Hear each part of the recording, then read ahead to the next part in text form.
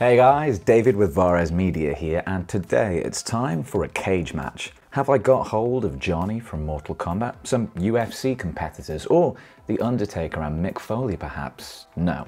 Sadly, all of them had scheduling conflicts, but I do have two cages from SmallRig for two of the most prominent vlogging and creation cameras right now, the Sony ZV-1 and ZV-E10. Cages can be some of the most useful and versatile accessories around, so we're going to discuss how these ones measure up and whether they would be a good addition for your setup. Just before we do, if you enjoyed today's video, then please like, subscribe, comment, check out the affiliate links to support the channel, and with that said, let's start with core features. Future Dave here, and it's update time. Now, when SmallRig first got in touch with me, we also talked about reviewing their fluid head tripod attachment, but at that time, it was out of stock. So I looked at the ZV-E10 cage alongside the ZV-1 cage that I already owned. But fast forward a few weeks and the fluid head became available, ahead of me publishing this video. So I decided to add in my thoughts. The short version is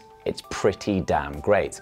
The longer version I will very non-seamlessly add later in the video. But back to the cages first. Both of these cages follow a wider theme I've found with SmallRig accessories around really simple attachment. The ZV-1 cage has a single screw tightened by an Allen key, which secures the frame to the camera. Quick and easy, but if you do want to remove that cage later, then you'll need to remember your Allen key. This kind, not this kind, although I do like how this guy appears to be unsure about what his job title is. Now, the ZV-E10 cage has a single captive screw at the bottom with a flathead design. Helpfully, there is a mini magnetic screwdriver thing included which can permanently live next to that attachment point. Very nice design thinking there. So, the cages are easy to attach, but what are the benefits once they are? To me, there are three key things. The first thing you gain, just like when using condoms or welding gloves, is protection. I'd also advise not mixing up those things. And the protection here is going to provide extra assurance against general knocks or possibly even drops of your camera. Now, of course, do take care of your gear, but if you do have any bumps or mishaps, the aluminium alloy frames these cages supply around the sides, top and bottom of your camera might help take the edge off, and they might be the difference between something causing damage or not. And obviously that's really helpful. Aluminium is also a nice choice for lightness too. This variant of the ZV-1 cage is just 113 grams and the ZV-E10 cage is around 149 grams. While that is enough to be noticeable, it doesn't feel like these cameras, which prioritize compact and light design, get any heavier with the cages attached. In fact, to me they just feel more robust and solid. The second gain is flexibility and expandability, as the cages provide a wealth of 1/4-inch screw holes plus additional cold shoe mounts. There are in fact more mounting points than the most adventurous adult video performer, and this gives you huge optionality in creating your setup. The ZV-E10 cage packs in 13 1/4-inch screw mounting points, along with a single 3/8-inch mounting point on top, while the ZV-1 cage packs in an absurd 19 1/4-inch holes. Granted, some of those are right next to each other, but the flexibility that you have on all four sides of both cages is really nice.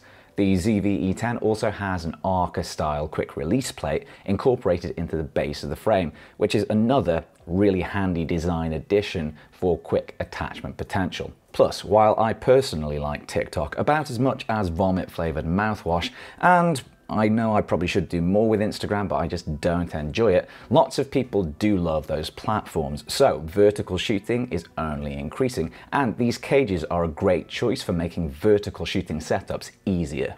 Overall, you can build out pretty much any plausible custom rig of your choice with this level of flexibility, which is fantastic for a static or studio style setup. But what about run and gun portable shooting? Well, that's where you'll feel the third big benefit, because along with the frame, these cages also give you a much better grip. The ZV-1 model has a decently thick bit of wood, which feels really satisfying to hold in the hand, and I know what you're thinking. Thank goodness none of that sounded euphemistic. And thank goodness the cage takes the ZV-1 from having a grip that's barely noticeable to one that's actually not just functional, but, you know, feels pretty nice. And while the ZV-E10 starts with a less anemic grip than its smaller sibling, the Cage evolves that rather cramped experience into something that feels really excellent. There's a soft tactile texture similar to the grip pad on the back of the camera, and the combination of that material and the choice of dimensions and shape with a little indent for the index finger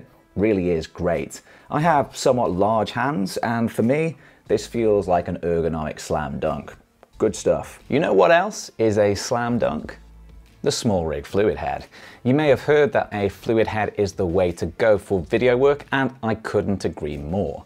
Thankfully, unlike when I've had brain injuries, the fluid in this head is designed to smooth out panning and tilting movements, making it perfect for cinematic videography. The head itself is small and portable, fitting easily in the palm of my hand and at less than 280 grams. Plus, there's the option to detach the handle if you wish, and there's even a cleverly designed space and included Allen key, so you can always have that option if you wish. The handle itself is around 20 centimeters or 8 inches, just like my remote control, which feels perfect for leverage when executing shots. And with a 360-degree pan and 145-degree tilt range, there won't be many shots that you would attempt in a static setup that this isn't great for. There's individual screws for the tilt and pan axis tightness, and they give you a great level of control, so you can calibrate for exactly the shot you want.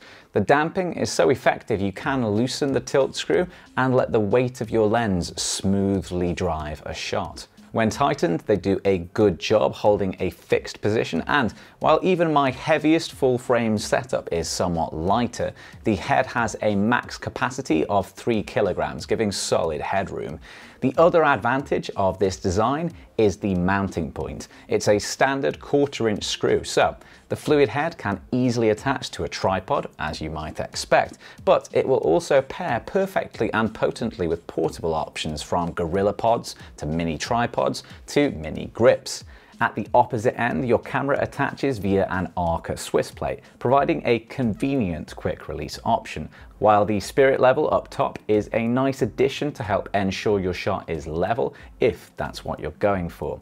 You've seen how smooth some of the test footage has been, but if you're in any doubt about the user experience and build quality here, it is excellent. For a price currently around £35, I can confidently give this fluid head my strong recommendation for all you video shooters. But what about my conclusions on the cages, or as some call them, cage-clusions? So, am I a fan of these cages? The short answer is yes. And while pricing always changes, so be sure to check the links for the latest, right now these options are around £35 to £40, which I would say is solid value if you're going to use any of the aforementioned benefits.